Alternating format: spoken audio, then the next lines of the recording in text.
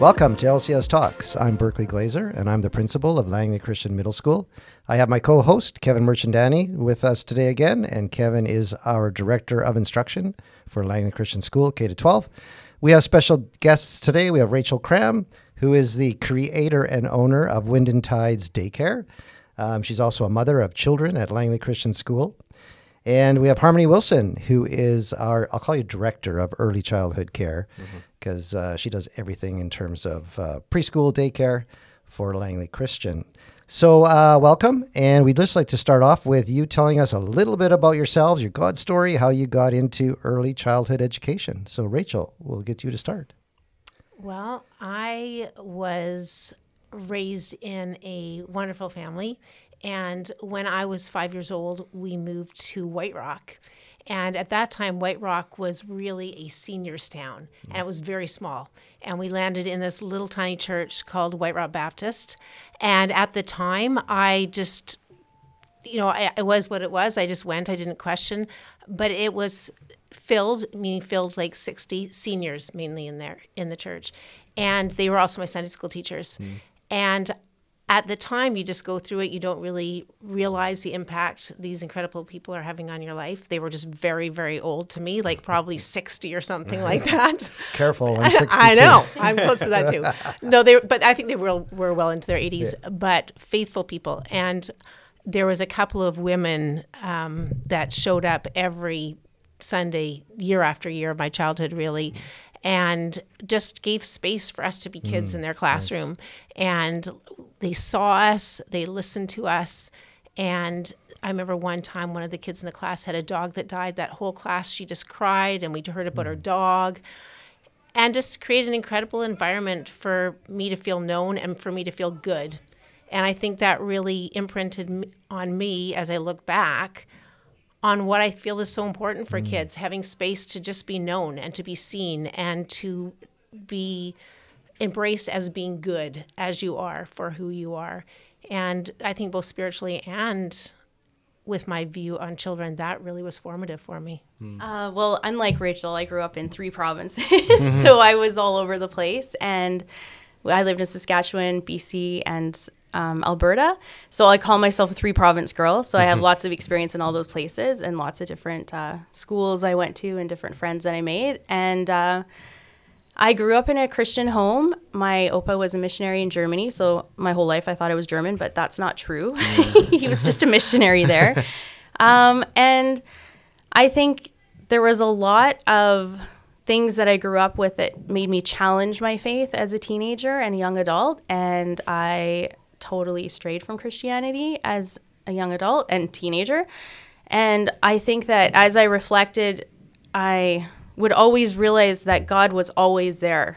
And it just, like, I couldn't live without that. So I think that that's eventually what brought me back to my faith. And Yeah, it's awesome to have you both here. And just to highlight, Harmony is one of our senior leadership team members, and we really appreciate her work just with direction with early learning. So we are talking today about early learning and the role of faith formation.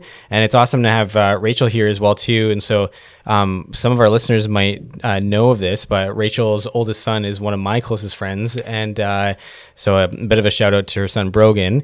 And I think when I think of your family, I think of the longstanding impact that you guys have been able to have on the LCS community. So it's awesome to engage with you, hear about your experiences, and hear about the LCS story of how people in our community are impacted. So would love to hear a little bit about both of your experiences starting early learning centers, places where young children can thrive and grow, and would love to hear about how that started. Well, I started Wind and Tide 36 years ago now in the basement of my home in White Rock. I was still in White Rock all those years ago. And I think children today are still very much the same as children were back then.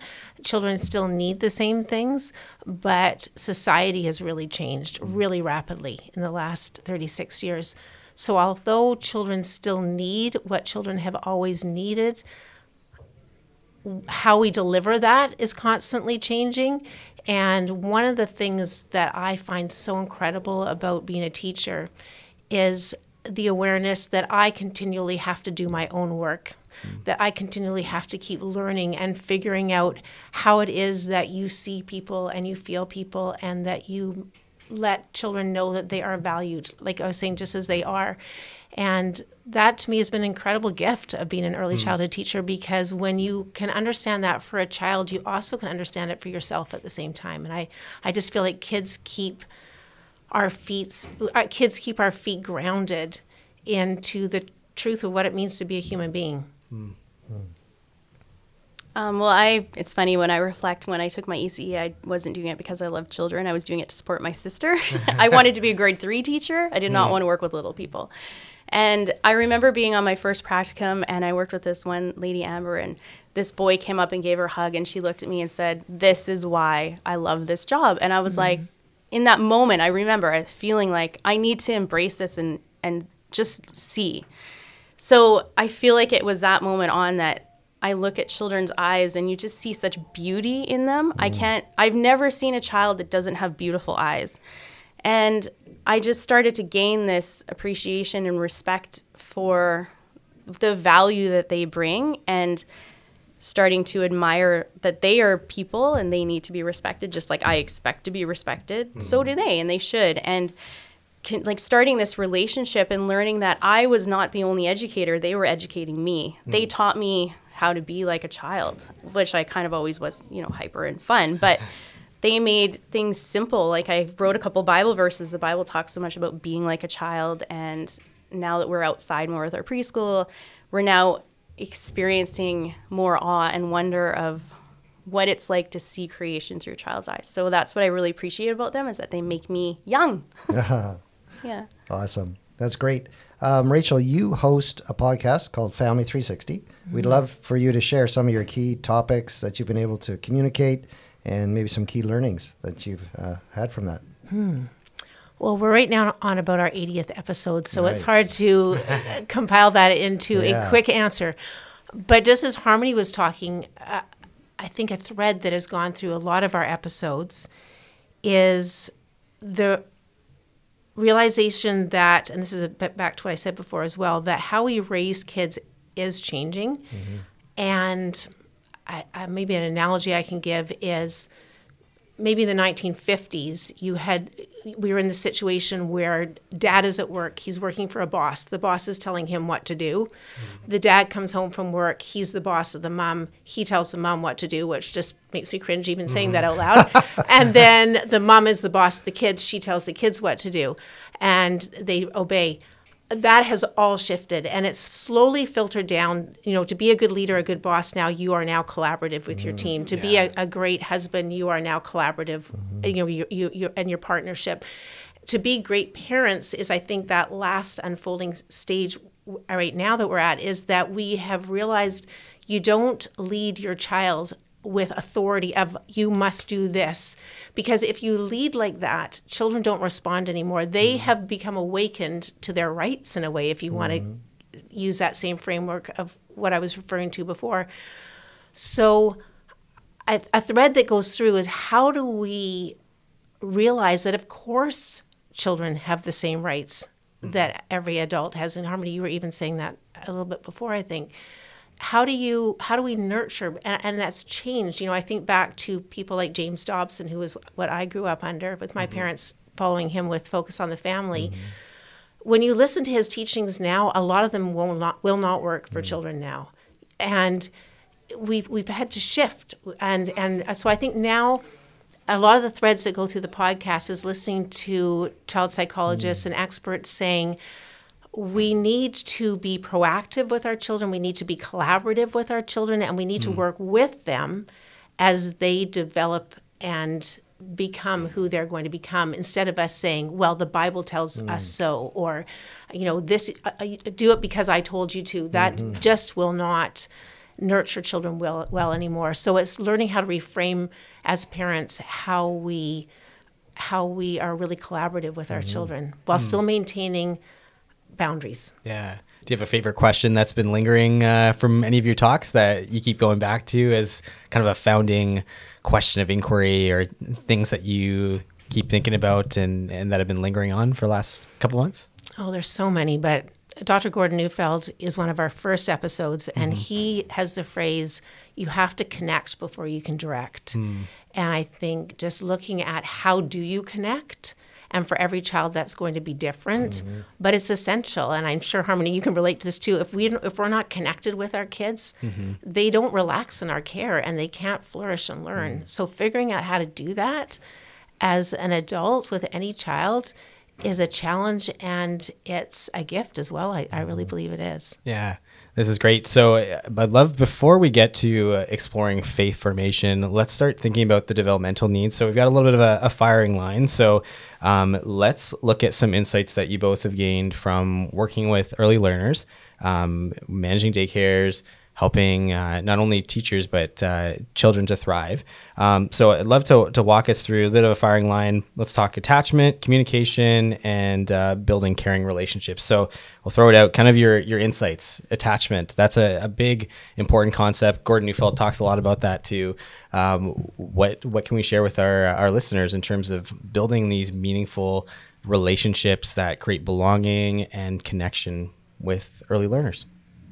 I'd say that when I started ECE in 1998, it's evolved so much to now be so much more focused on relationship and attachment and connection. And like Gordon Neufeld also, they talk about how connected brains grow. So you can't grow anything unless you have good soil in a garden, just like children and even people, us as adults. We're not going to learn from each other unless we feel connected.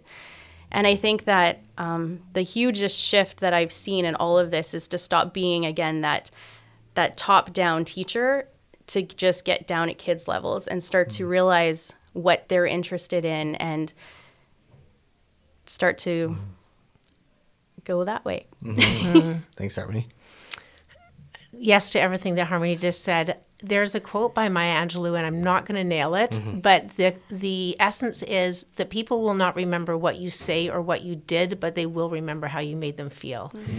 And that is the truth with anybody that we work with, but you see it with children all the time. I think of so many times where I can just picture myself or my staff on the floor with kids. Like, you're just laying on the floor with them, and your words are there to fill up some warmth, but really they're just getting the feel of you, like appreciating that you're laying on the floor with them, that you are looking at them in the eye, that you're relaxed. Like, what's your body, like, is your body posture, come on, get this done, we're going to move on to our next thing, or is it, I am just here and we can spend all the time that you want figuring out how to put this Lego castle together. And that I think that is the heart of attachment as well, just children knowing, or any of us, feeling that the person that we're with is there to see us and not to drive an agenda. Yeah, thanks. Let's talk communication. What are some of your insights about how we communicate well, how we make sure our children are heard, and that we have a posture of listening and understanding? Well, I think the biggest thing in communication, even with our own children, is eye level. First of all, if we just talk about the basics, rather than standing over like an eagle ready to eat our prey, we need to get down to their level and make them feel comfortable, first of all. And I think communication isn't just verbal. It's totally in your body language. It's in your facial expression. Like in our ECE programs, she's like, I want you to read a story, but look at your face in the book, like, or in a mirror, watch yourself. What do you look like? And I think that right away when we first come in, just like Rachel said, being present with children is just what are we putting out there, just even with our body language, how are we meeting them? Like, if you have a child that's having a hard time, are you just gonna, like, often what we'll do is we'll lay down beside them if they're laying on the ground, and we just kind of lay there and match their body language. And I think that is key in communication with relationship, instead of communicating verbally first, I think. I want to add on to your wise words there. A metaphor that comes to my head is that when you plant a seed in the ground like a carrot,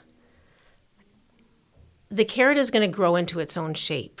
And often as adults, we can think we've got to shape that carrot. Like, you can feel like, I want to put a mold in the ground that it'll grow to this exact shape. Yeah. But I think our job in everything that we communicate to kids is to let them know they're going to grow into their own vegetable.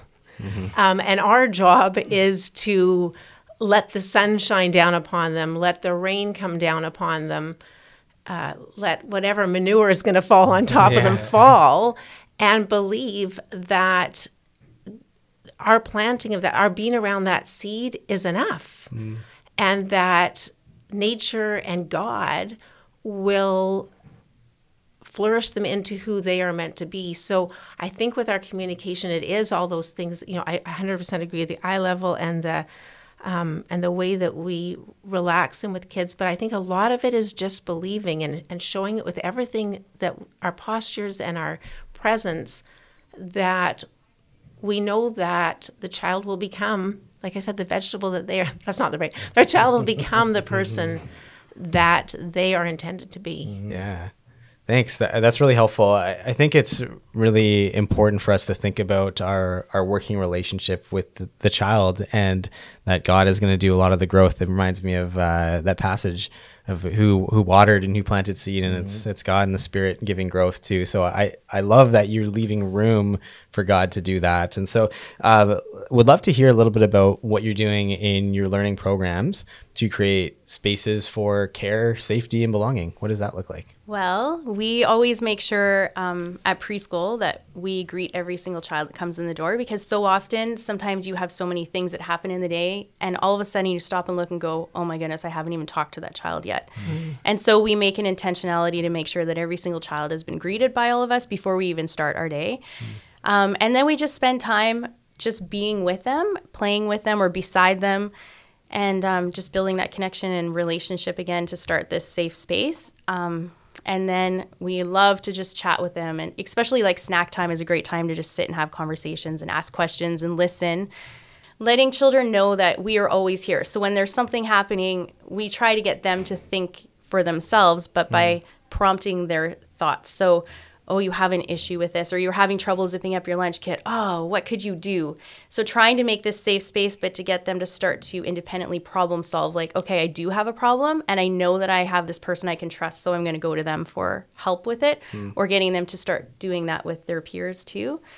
I think that that's a huge thing for safety with us, but in the first, like all of September in preschool, we're just really getting to know these children and having this connection. And so we just play a lot with them, and we ask a lot of questions of like, I wonder what, or I wonder how, so that they start to really feel like they're a part of our community. So, yeah. So I agree with everything that Harmony just said. Yeah. And just maybe expand it into a slightly different area to hopefully build on what you said, especially when children are in preschool, but I actually think this is true all through the grade schools. I think connection with their parents is really important as well, but especially in the preschool years, a parent is really a bridge into their safety in the school, that they see their parent as connected to the teacher, as loving the teacher, as feeling like the school is a safe and wonderful place. And I think it's important for parents to know that. When I was young growing up, if I came home and said to my parents, I don't like my teacher, they would have said, your teacher's lovely, you need to respect her. Now, there was problems sometimes with that, because some people then found out, well, their teachers weren't that great. But I think that we have tended to move so far the other direction now, that if a child comes home and says, I don't like school, or I don't like my teacher, if a parent's response is, oh no, what happened? Kids pick up on that. They pick up on, well, you're worried about this too? And so I think as parents, it's good to be aware that our connection to our child's teacher, our awareness of what and how they're learning, and the excitement that we show for what they're experiencing is also a big part of the belonging and connection and care that they're going to feel that they have when they're in their classroom. Yeah. Yeah, that speaks a lot to what's probably come up on your podcast a few times, that old adage of, if we want to prepare the kids for the path, or preparing the path for the kids, and that dynamic of actually creating space for kids to learn and to try and fail sometimes, and to walk with them and journey. And so let's move a little bit to some conversation here about our deep hopes for children in their faith formation. We've spoken to some of the developmental needs. What might we encourage our listeners to be thinking about as they want to partner with what God's doing in the unique giftings and abilities of our children? And what does that look like in terms of the faith formation in our children? Any insights to share with us? just quickly, I want to add to what Rachel also mentioned too, just about the importance of adults in children's lives. Like even the teachers, when they are collaboratively mentoring and supporting each other through role modeling safe relationships, that also is a really important piece, having teachers that are connected to each other. Anyway, sorry. I 100% agree. Yeah. Just thank you. Yeah. I would say like at the preschool, there are a lot of different well, in every age, even as adults, us sitting at this table, we're not the same. We're all different. We all have our own personalities. We all have our own story. We all have our own beliefs and our own feelings and our own thoughts. And in children, it's the same thing, but everything as a child is so much more, I'm quoting with my fingers, simpler. Sometimes, I don't know if you ever feel like you look at a child who's just crying and screaming, you're like, man, I wish I could act like that as an adult, and that was appropriate because that feels good, but it's not. And I think, you know, it's so important to get to know each child individually so that you understand what it is that they need in your care and what they can contribute to the conversation. So we have some children that are naturally caregivers who will automatically start to take care of children who are maybe a little bit younger developmentally. And so we really try to nurture and support that. When it comes to faith, like building, is that part of? Yeah, faith formation development. I would say a big thing for us, especially in September, is we really talk about how we're all so different. So this year especially, we realized how many greens there are in nature. God didn't just make one green. He made all these greens. They're so different. And so we take the children out and we explore these different colors of greens, and maybe we bring in different greens for painting and coloring, and then we sit around the circle and we look at each other's eyes. And we're like, okay, God is not only amazing and creative, he has a huge imagination. He could have made us all look the same. He could have made our eyes the same. He could have made leaves the same shape and the same color, but he didn't. And so we're trying to celebrate so much, again, of the wonder and awe, but also just to celebrate our differences. I think that that's a huge thing, especially in the early years, to start to build that muscle, really, is the acceptance and loving of each other's differences. Yeah, thanks. Rachel, to you, any insights for supporting families and their children's faith development? I'm loving listening to Harmony. I'm thinking, we got to work more together. And I just want to maybe pick up some awe and wonder that you were saying there. I think that we want the faith journey that we're providing to be like a safari more than like a zoo. And what I mean by that is there was a time, I think times change. I think maybe when I was younger, maybe back in the 1960s, 70s, maybe a bit earlier than that, there was a time when what I mean by a zoo is that you could take your child and say, look at Exhibit A. Let me tell you what we're looking at right now. We're looking at this, and this is how you care and feed for it. This is where we live, and this is how it works. Okay, now we're moving on to Exhibit B. Yeah. And I think faith did happen like that for a lot of people at certain times. And maybe it was because the world was a certain way and that worked, but that does not work for children now. Yeah. I think sharing faith with children now is much more of a safari experience, bringing in words like awe and wonder, like Harmony was just using, and difference, like you were just using. We need, in my opinion, to be on a journey with our kids, not going to a zoo to look at, here is Jesus here and here is God here, but to go, wow, what am I experiencing along with you? This is something where we're looking to go, what did you just notice over there? Yeah. Wow, oh my goodness, what's happening? But not to have an answer or an action plan that needs to come out of what we just saw, but to be experiencing it with wonder and not having to know the answer. Yeah. And that experience, I feel the children and adults too that I'm around, they can resonate with that so much more than if we're saying, look at the monkey cage, and this is what you need to know about the monkey cage. Yeah, it seems so sterile, right? Like God's world and wonder is so much out there, but it's also that wonder's in us. And so bringing the child to the world and bringing the world back into the child, like that dynamic relationship is key, I think, when it comes to engaging and creating mystery too, and asking those questions with children. And I was thinking of even just my own son, and we'd be walking and there's maybe I've shared this on the podcast previously, but we were walking one day and he goes, "Hey Dad, is that worm thirsty? And I'm like, no. It was a really warm day. And my son Merrick was like, oh, Dad, does he need some water? And I'm like, no. And then he goes, oh, is it sleeping? And I'm like, no. And then he goes, oh, we should go get Mama, right? And I'm like, no, like we're okay, kind of thing. And it just, I mean, from there, I'll just cut the story short here. But we ended up talking about life and death, and this is like my 3.5-year-old, right? And it's just the questions that come from a child that's curious. And the perspective that I've always held is that you keep the conversations going, and you ask the questions, and you invite them into that mystery. And I think God got wrapped up in there too, of like, is God caring for this worm? And for me, it was like this just amazing reflection of God's care for creation and care for children through the questions and the mystery and the wonder that we have as well too. So I would love to take this conversation about faith development, and probably families are asking, how do I have these rich spiritual conversations with my children? How do I start that conversation?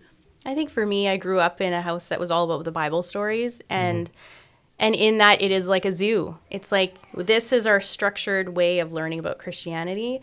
And I find now teaching 3 and 4-year-olds, I find so much more faith in my job because of their level of understanding and the simplicity that they bring to it. So I don't think you need to get stressed at all, because the more wonder and awe you have, the more your child is going to have. So the more that you were just like, oh, wow, we're making dinner tonight. Can you believe God didn't give us just one herb? He gave us 10,000, 100 million. I don't know how many there are, but a lot. Like, to a 3-year-old, 10 is a big number. Yeah, no kidding. So you talk about, look at in our cupboard how many spices we had. He could have made food boring, but he didn't. He didn't choose to do that. Isn't that amazing? What an awesome God we have, cares about us like that. That those things that you can just in every day find something to talk about. That just, and every day I go to school and I'm like, I just feel even closer to God the more I'm with these children.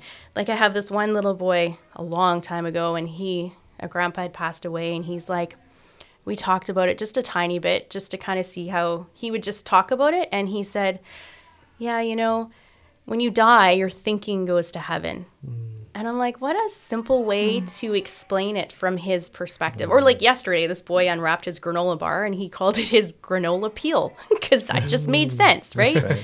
So I think that we overcomplicate things as adults, and I think we need to really just simplify and realize that, again, the Bible talks about being like a child. That's where you're going to find your faith. So how do we do that? Don't be stressed. Don't structure things too much. Just be present. Jesus was about relationship. So if we have a relationship with our child, we're going to be able to find those talkable moments, like finding a worm on the ground. That's beautiful. It's such a good deal for me that you always start these questions, because then I can just think and then work off of what you said.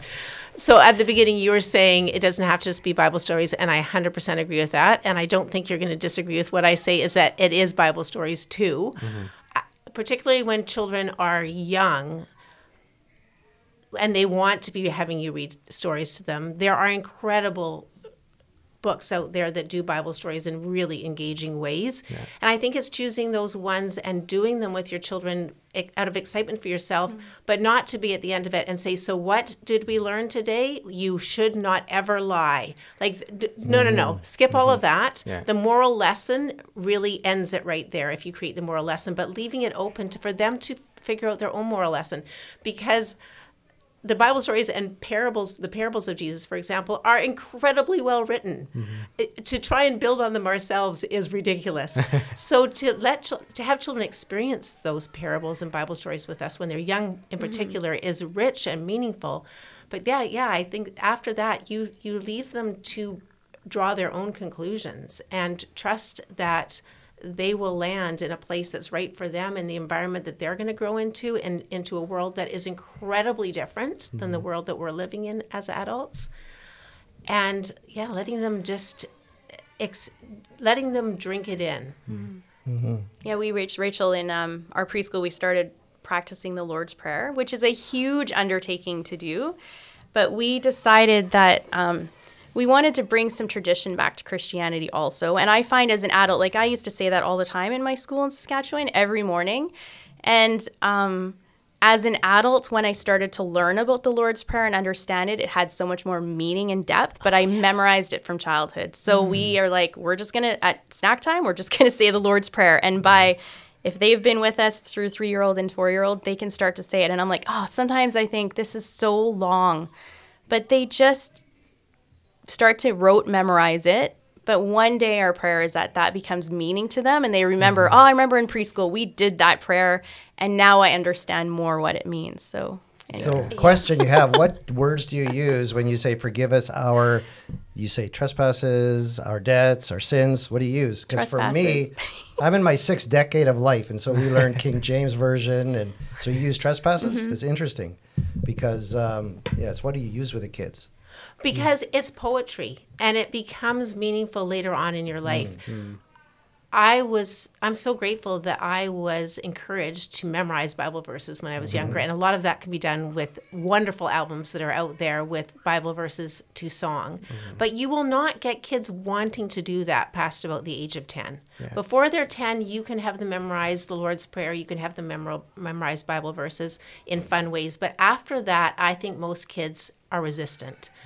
But those seeds are in their hearts by that point in time. And I remember elderly people telling me, God will use these later on in your life. And it wasn't until I was probably in my 40s that I understood what that meant. So I don't think it's that we want to give up on planting those rich seeds. And that is the beauty of working with young children, that if you know how to do that well, you are instilling poetry and verses and thoughts that they will continue to harvest as they're older.